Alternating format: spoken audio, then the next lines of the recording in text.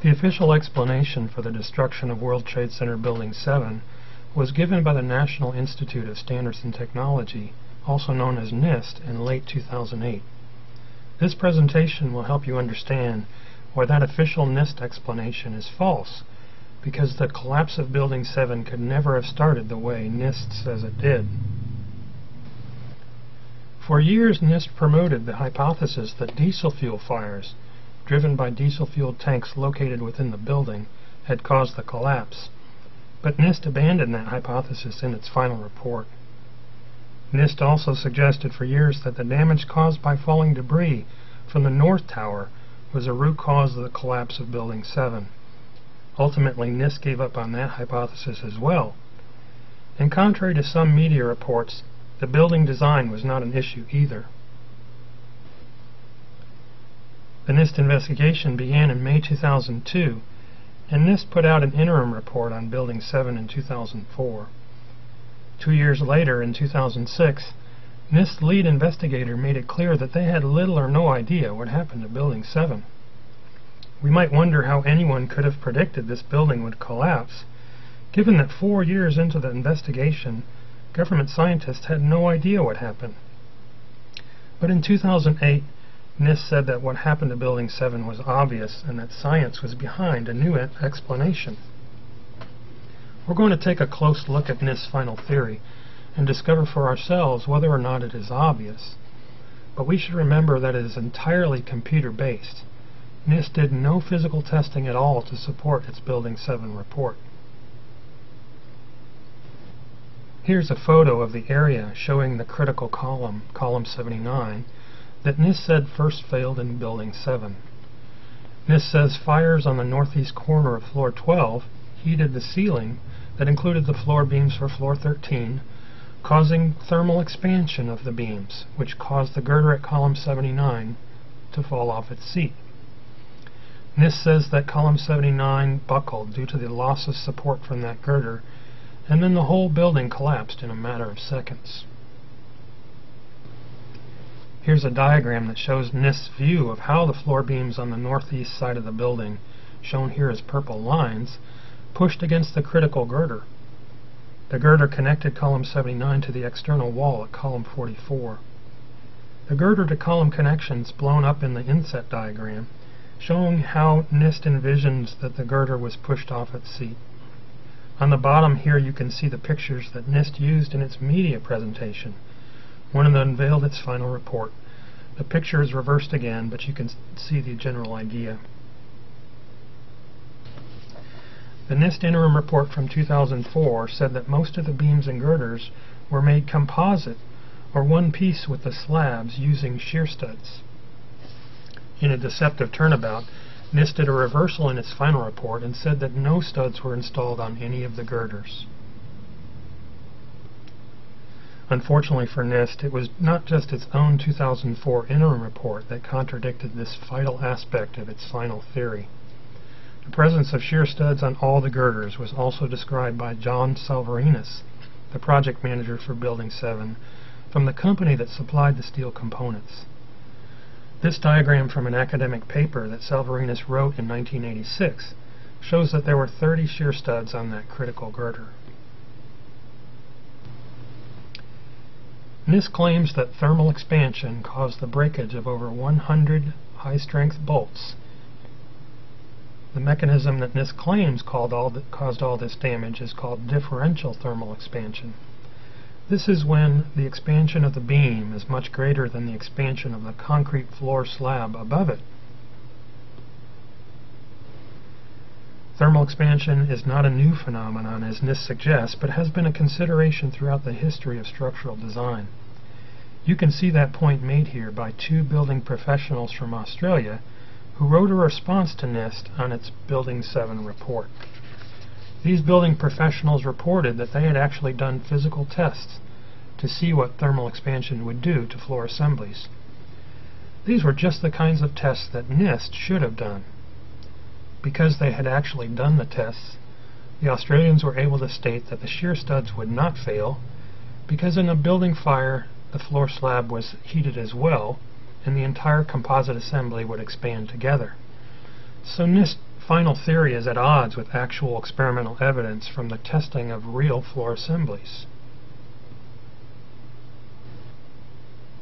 Another thing we need to understand is just how far that girder would have had to be pushed for it to walk off its seat, as NIST suggests. NIST reported that the girder at column 79 was 11 inches wide, the seat, and therefore the girder had to be pushed at least 5.5 inches, or half of that distance, to walk off the seat. You can see that claim here in an excerpt from NIST's report.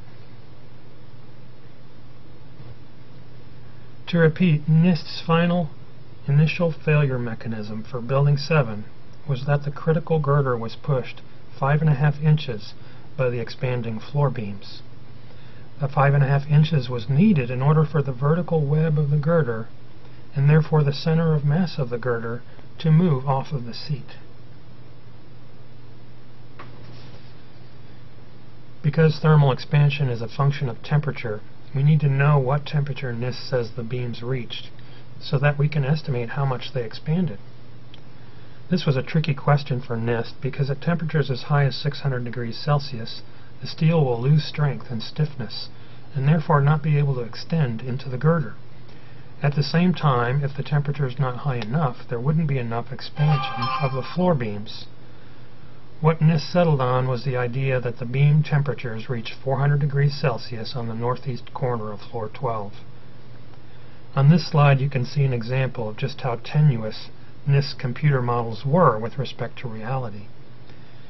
NIST computer model had all the steel heating to extreme temperatures and all the bolts and other connections breaking within a matter of about 2 seconds.